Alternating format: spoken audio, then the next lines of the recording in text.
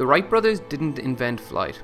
There were men before them, like Otto Lilienthal, that made their own revolutionary contributions to the development of flight. His book, Bird Flight as the Basis of Aviation, was beautifully illustrated with over 23 years of experiments and observations of bird flight. This book set the stage for his own flying machines and inspired the Wright brothers to create their own. Otto had figured out how to achieve lift, but he had no stable way of controlling his gliders. If a wind struck the glider, he would shift his center of gravity by throwing his legs in the direction the wind came from. This would correct the flight, provided he hadn't tipped too far already. In 1896, a powerful wind hit his glider, and he was unable to recover.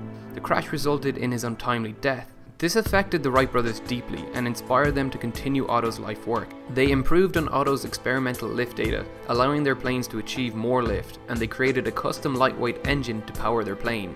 But their biggest contribution was creating a stable plane with full control.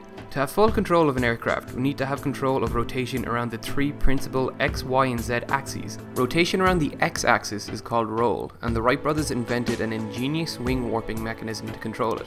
Using a system of pulleys and wires, the pilot could bend the wings so one side would angle downwards while the opposite side angled upwards, causing an increase in lift on the upward facing side and a decrease in lift on the downward facing side, thus causing a turning moment around the x-axis. Rotation around the z-axis is called pitch, and it controls the elevation. The pilot could control the elevator with a lever to increase or decrease the angle of attack. This would increase or decrease the lift and again cause a turning moment around the z-axis. The final rotation is called yaw, and it is controlled by the rudder, which works similarly to the elevator and controls the rotation around the y-axis. With these innovations, the Wright brothers created a plane that wasn't just a novelty toy, it had practical applications, and with the outbreak of World War I just around the corner, these applications would soon be exploited and developed quickly. Today, planes come in a variety of shapes and sizes, but the primary principles of control developed by the Wright brothers remain the same. The Wright brothers didn't invent flight, they perfected it.